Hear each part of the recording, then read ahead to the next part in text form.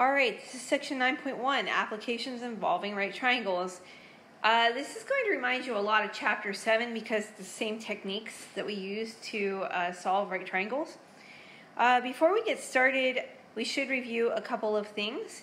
For starters, you have to be very, very careful how you label your right triangles. For instance, angle A, the side that is across from angle A is side A. This is very important to link those up. For angle B, the side that is across from angle B is side B.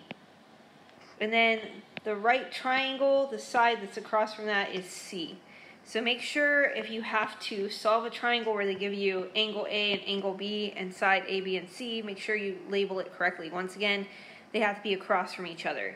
And the other thing that's a quick review is we have Pythagorean theorem here. A squared plus B squared equals C squared. That allows you to solve, if you know two sides, it allows you to solve for the extra one by using that. And we also have angle A plus angle B has to equal 90 degrees. Why is that? It's because the sum of the interior angles have to be equal to 180. So if angle C is already 90, I have 90 left. So A and B have to sum to 90 degrees. Okay, so let's go ahead and get started. Here's our first example. Use the right triangle and the given information to solve the triangle. Okay, first of all, we know that side A equals 6. Angle B is 75 degrees. And we have to find all the rest of the information here. Alright, since we're basing everything on the angle beta, which is 75 degrees, the side that I know is the adjacent side. And B is the opposite side, and C is the hypotenuse. Alright, the first thing I'm going to go after is angle A, or alpha. I know that A plus B have to sum to 90 degrees. So I take 90 minus 75. And when I do that, that's going to give me angle A, which is 15 degrees. Okay, so I have angle A done. Now I'm going to go after side B. Alright, so side B, if we look at it, is the opposite side, and I know the adjacent side. So what trig function links up opposite over adjacent? And if you said tangent, that is correct. So tangent theta equals opposite over adjacent. Okay. That's my cat. If you just heard him, he likes to make cute little sounds when he's purring. Anyways, so tangent theta, what's the angle we're looking at? It's 75 degrees. So we get tangent of 75 degrees equals opposite, which is side B, we don't know what that is, over adjacent, which is 6. Solving for B, we get 6 tangent of 75 degrees. Okay? And when you plug that into your calculator, make sure your mode is in degrees. And when you do that, you get side B is equal to 22.4. And by the way, I rounded to the nearest tenth, but on my math line, make sure you read the directions to see what you're supposed to round to. Alright, and now we're looking for side C. Okay, so side C is the hypotenuse. Remember, the given angles are adjacent, and we have 75 degrees. So I'm looking for something that links up adjacent to the hypotenuse. And if you said cosine, you're right. So cosine is the trig function that links up adjacent over hypotenuse. So I'm going to go ahead and write out cosine theta equals adjacent, which is 6 over the hypotenuse. The angle that I'm using is 75 degrees. I always like to use the one that's given. That's why I'm using that one. And we have 6 over the hypotenuse. Alright, so if I solve both sides for h, I get h times cosine of 75 degrees equals 6. H equals 6 divided by cosine of 75 degrees. So what does h equal? H equals 23.2. Okay, once again, I'm rounding to the nearest tenths of, after the decimal point there. Okay, so I found H, which is actually C, so let me fix that. So C is what we were looking for, and that is a hypotenuse, same thing, but still, let's just make sure that looks right. Okay, by the way, if you noticed, I used the angle that was given right off the bat, and I used the given side. The reason why I do that is because if I made a mistake, for instance, you know, instead of using A, I used B, and let's say I figured out B was the wrong answer, now I have everything wrong. So when I go through these, I always use what's given. Okay, let's do the next one. Objective 2, application problems. So here's an example. A tower that is 122 feet tall casts a shadow 125 feet long. Find the angle of elevation of the sun to the nearest tenth of the degree. So we're basically looking for this angle here. And I'm going to go ahead and redraw the triangle. So let's draw that out again. So I have 122, and then this one's 125, and we're looking for this angle here. Okay, so if we're looking at the angle, I'm trying to figure out what trig function to use. The side 122 is opposite the angle that I was given, and then 125 is the adjacent side.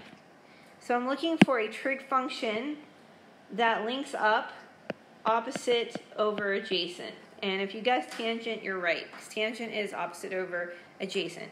So let's go ahead and write this out. Tangent theta, I don't know what theta is, equals the opposite side, which is 122, over the adjacent side, which is 125. Okay, to solve for theta, I'm going to need to multiply both sides by inverse tangent. Okay, what I do to one side, I have to do the other. Okay, so now I have theta equals inverse tangent of 122 divided by 125. So go ahead and do that on your calculator. It should still be in degrees from the last problem. And theta is equal to 44.3 degrees. Okay, and once again, I just rounded off to the 10th because the directions told me to round to the nearest tenth of a degree. Okay, let's go see what the next one holds for us. All right, objective 3 is talking about bearings. Bearings are used in navigation of either ships on the sea or boats or airplanes. So let's check this out to make sure we understand it first. In navigation and surveying, the direction or bearing from point O to a point P equals the acute angle theta between the ray OP and the vertical line through the origin, or O, the north-south line. Okay, guys, so here's the north-south line. That's what we're looking at here. Figure 6 illustrates some bearings. Notice that the bearing from the origin to P1 is denoted by the symbolism north 30 degrees east, indicating that the bearing is 30 degrees east of north. In writing the bearing from O to P, the direction north or south always appears first, followed by the acute angle, followed by east or west. So in figure 6, the bearing O to P2 is south, 50 degrees west, and from O to P3 is north, 70 degrees west. Okay, so if you look at P1, that's what I'm paying attention to right now. I'm going to make that blue, or I'm going to try to. There we go. Okay, so that point is titled north, and then we take the angle, which is 30 degrees, and then east. So if you look at P2, for instance, this one's called south 50 degrees west. P3 is north 70 degrees west, and P4 we have to find on the next page. But the moral of the story is, whenever you're doing bearings, let's make a little X there, you always title them as north or south first. Okay, so you're paying attention to that vertical line. Is it north or is it south? Then you're going to place in the acute angle or the degree measurement of the angle. Okay? And finally, after you put the degree measurement, then you let us know where it's at. Is it west or east? Okay? So let's go ahead and try this out. We're going to look at P4, which is right here. I just circled it. P4 is in the southern quadrant, so I know I'm going to have to put south. Now I need the angle from the south pole, which is 20 degrees. And then now I need to indicate if it's west or east. Since it's on the east side of the south line, it's south 20 degrees east. Okay. So let's look at this next one. This is actually going to kind of use the bearings and put the trig together. It says a Boeing 777 aircraft takes off from Nashville International Airport on runway 2 left, which has the bearing of north 20 degrees east. After flying for 1 mile, the pilot of the aircraft requests permission to turn 90 degrees and head towards the northwest. The request is granted. After the plane goes 2 miles in this distance, what bearing should the control tower use to locate the aircraft? Okay, so here is, we have to make a diagram first of all. You know, here's east, here's west, here's north, and here's south. Okay, so he starts off, and his initial bearing is north 20 degrees east. So we know this is 20 here. I was trying to put a point, but the computer doesn't like that. Okay, and then, by the way, he flies that for 1 mile. Okay, now it says that he gets permission to turn 90 degrees, so that makes a 90-degree angle here, and he flies out for 2 miles. Okay, so from here to here is 2 miles. Okay, so we have that down pat. Now we just got to figure out what bearing is this. So I'm going to go ahead and bring the line down here, and that creates a right triangle. So let's draw it out and see what we have. I'm going to rotate the triangle so that the right angle is right here. So remember, he flew 1 mile, and then he went 2 miles. And we need to find out what is this point at the top. Okay, just to let you know, we got to be careful because, you know, and like I said, I'm just redrawing it. But remember, this is the north line, right? So 20 degrees of this, I know. I'm going to look for this entire angle here. And if I find this entire angle, I'll be able to know what to call this.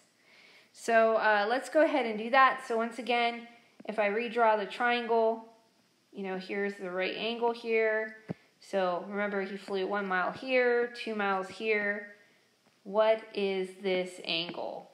Okay, so once again, we got to figure out the sides according to where my angle is. The 2 is the opposite side. The 1 is the adjacent side. So I'm going to use tangent. So tangent theta is opposite over adjacent, and I'm going to plug stuff in. So I don't know what theta is. That stays alone. Opposite side is 2. Adjacent side is 1. To solve for theta, I have to take inverse tangent of both sides. So let me do that. So I get theta equals the inverse tangent of 2. And when you plug that into your calculator, you're going to get 63.4 degrees. Okay, that is not my answer because remember that 20 degrees of that was on the northeast quadrant. So what I have to do is now take and subtract theta. Excuse me, that's what we just found. The 20 degrees from theta is what I'm trying to say. Okay, so when I do that, I get 43.4 degrees. Okay, so where is the pilot? Well, the pilot is over here in the northwest quadrant. So how do I write that up? North. Now I know the angle from here to here, and I'll highlight what I'm doing right here, is 43.4 degrees. We just found that. So go ahead and put 43.4 degrees in there. And now it's west because it's a western quadrant. So north, 43.4 degrees west is your answer. And that is the end of this section.